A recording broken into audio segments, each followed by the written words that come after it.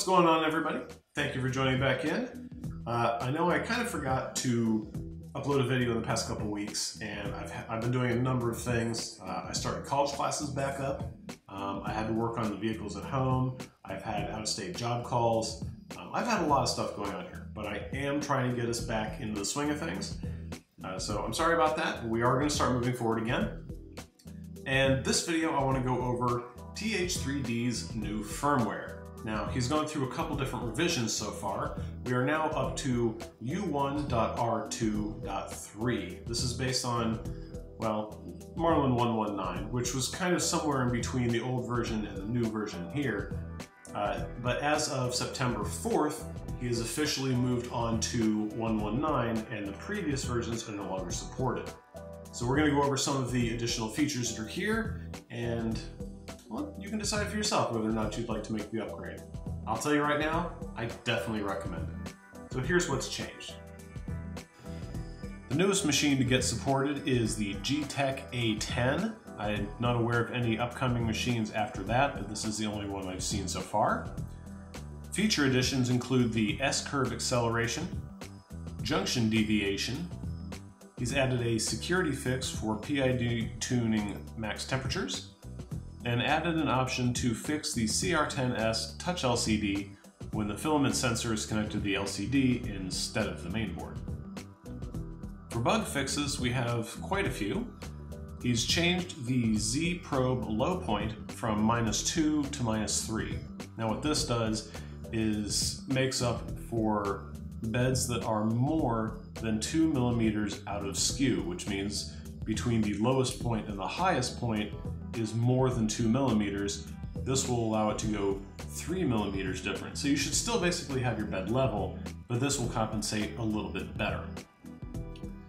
Change the default for easy ABL points to 3, which by default makes this a 3x3 grid.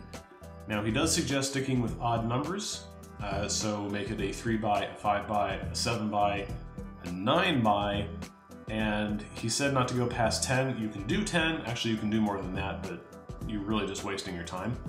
I currently have mine set to a 7x7, and the reason for using odd numbers is to allow at least one point, both in X and Y coordinates, to be dead center of the bed.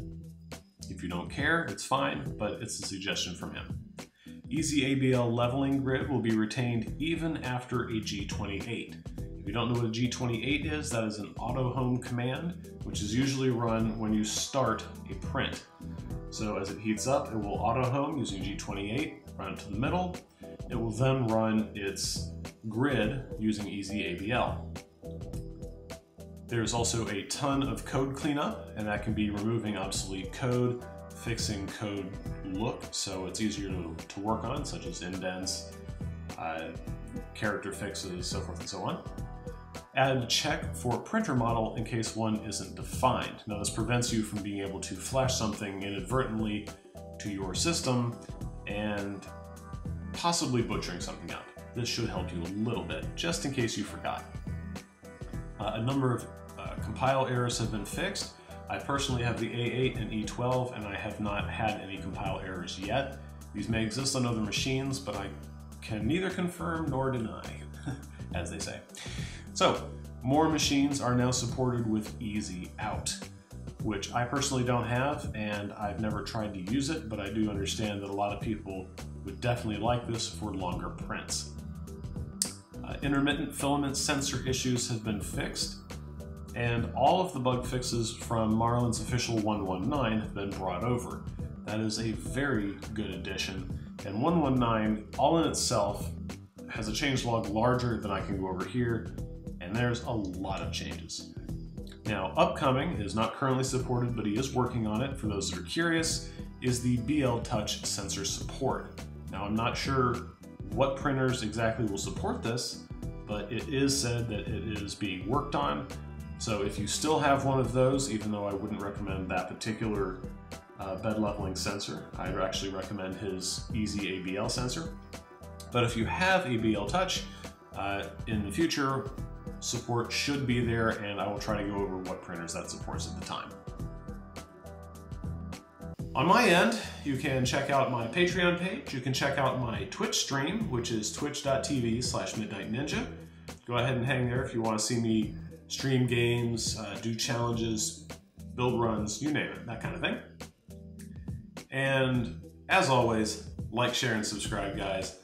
Thank you for watching. I know it's been a while. More to come. I'll see you next time.